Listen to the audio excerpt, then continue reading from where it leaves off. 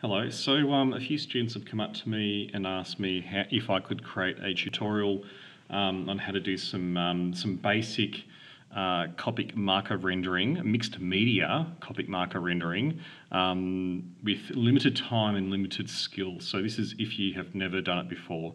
Okay, so this is kind of a sample of what we're going to do. So let's make a start on it.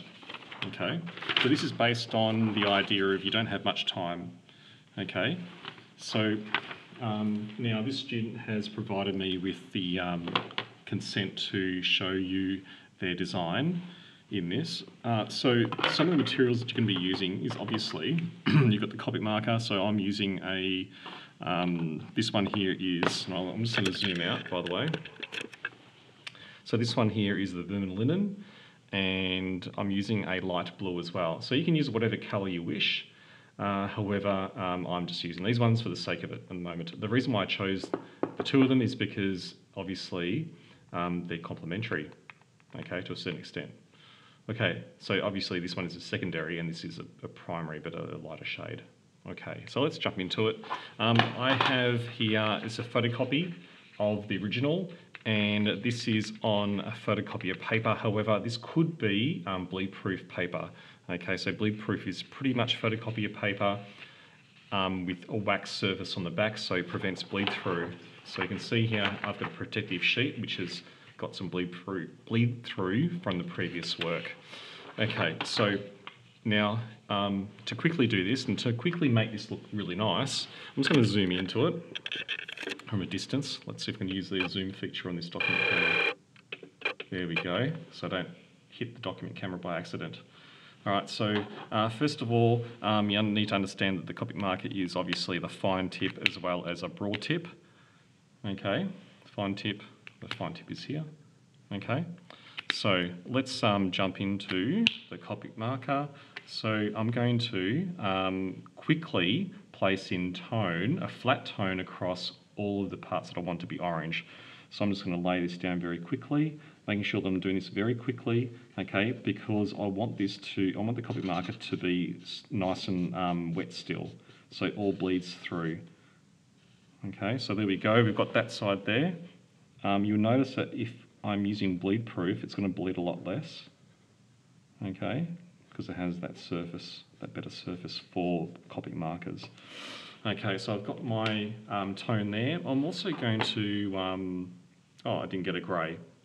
Oh well. So I'm going to use a blue as well in this section then. Okay, and it's bleeding a fair bit at the moment, unfortunately. Okay, so there we have it. So I'm just going to wait for that to dry, and what I need to do now is I need to establish a light source. Okay, so this is basic Copic marker rendering, by the way. Okay, so there are better methods of doing this, but this is one of the ways you can explore in your folio. So I've also got a Derwent 24 set. All you need in this set is a white and a black Derwent. So let's open that up. Hopefully this pack has a white and a black, and it certainly does. So the white, this one is the Chinese white. Okay. Chinese white 72, and we have the, we'll try the ivory black, which is number 67. If you are doing, let's say, if you're doing a gun, for example, there is one called gunmetal, and that is the gunmetal one there to use as well, okay?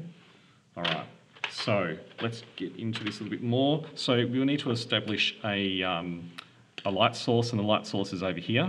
So I'm just going to draw an arrow in for the light source, just so we remind ourselves of where the light source is. So obviously this side here is going to be fairly dark, so let's start drawing in the dark area.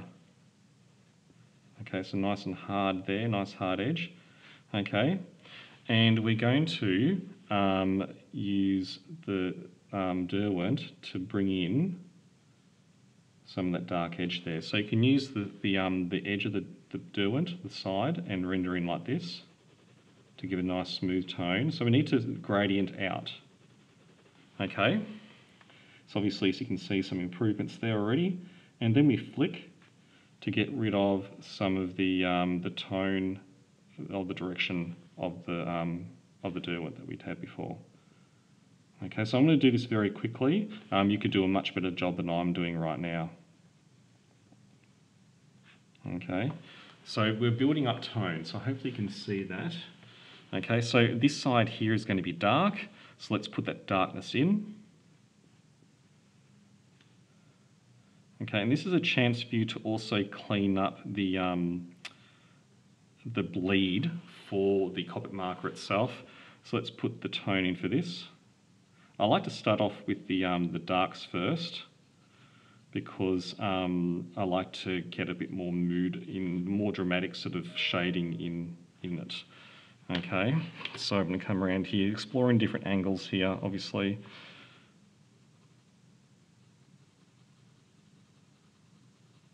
And blend out. So I'm just skimming across the surface when I get to the side here, right around this spot here. I'm going quite dark. Okay, and then I'm going out nice and light.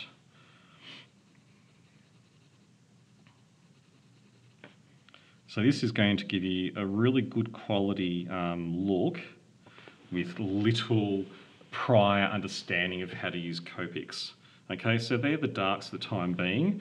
I might put in another dark to sort of tone here on this section here. Okay, all right, and obviously here I'm going to need to put in a dark part there for the part of the chair.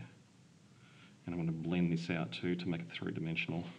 Okay, so that's it there for the time being. All right, so some other things too. Now that I've used vermilion, I could use the deep vermilion colour on the Derwent to fix up some of the mistakes that I made on the Copic, or I could just come across with the Copic and fix it up with a fine tip.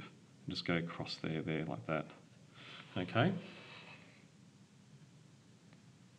All right, cool. So now I need to put in the highlights. So you can do highlights in different ways. You could use the Derwent first. So let's try the Derwent first. And we'll put in, making sure the Derwent is nice and light, and nice and sharp, sorry. We'll put a highlight in this section here. Okay. And you've got to think about where the rises and falls are. So this here is slightly in shadow, ever so slightly in shadow, so don't worry about that. This side here is in highlight, so we can do that. Give it a bit of a stylised end there. Okay, we can blend that out slightly. And the same here too, we can blend some of these things out as well. Okay, cool, so that's one method, right? So that is Derwent and Copics. Okay, or Copics or whatever you want to call it. Everyone's got different ways of saying it. Okay, so that's using those ones, and as well as the ivory black. You can take this a step further using a third medium. Okay, so I'm just going to move this across, and you could use watercolour, but not so much watercolour. You could use gouache. Okay, now I kind of like gouache. Okay, so gouache is a water-based colour medium. Sorry. Gouache is a water-based medium that dries nice and thick. Okay, so I've got my watercolour palette here, but I've got here white gouache, and this here is Winsor & Newton. I believe this is one of these Winsor & Newton zinc white. Okay, for those who want to know. So I'm going to apply this with a wet on dry method, meaning that the paper is dry and this brush is wet. Okay, so I'm going to first of all wet this gouache up, just so I can get my pigment up, because this is dry gouache. You can do it out of a tube, it's going to be much quicker, but here I've got a palette with white gouache that is dry. Okay, so I need to make sure that this brush is got a nice fine tip on it. Okay, so let's try this out now. I'm going to apply 100% gouache on this surface, and I'm going to put in some highlights. Okay, so you can do this nice and faintly, nice and lightly. Okay, you can put in little dots and stuff of white, adds more realism to it. Okay, cool. You can also do it here as well. So these are absolute highlights for this chair. Okay, you can put in little dabs of highlight there. Cool. Okay, so you might even put like a little highlight there because it's shining through on that side. So that's all it is, it's just little accents there that you need. Okay, so let's take this a little bit further, even more further. So obviously I'm building this up. You can stop at any time, okay? All right, so I've got my, my white Derwent again, and I've got now a texture board. So this texture board is available at a lot of the art stores, and they're called texture boards, okay? You can even 3D print them as well. So what you do is you place your texture board underneath the page, and you can come across here on the side of your pencil, of the Derwent, and put in, now it needs to be nice and taut, and you put in a nice hard push down on it, and you can actually get some nice texture in for the actual surface itself there too. So you can try that type of stuff out as well. That's also just adding to the realism of this product. Okay, adding some texture in there so you can see that occurring there. You can also add a darker tone to it as well, so you can also put in a darker tone for the stippling as well if you want to put that in there as well. Okay, and that is it. You don't overdo it. Some other things a lot of product designers do is they like to add in like a square behind it just to make it sort of pop out from the shot, the drawing itself. So let's put that in. Okay.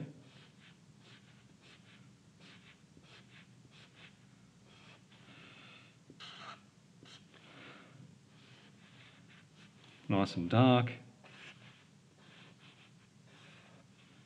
I'm going over some other bit of drawing, but oh well.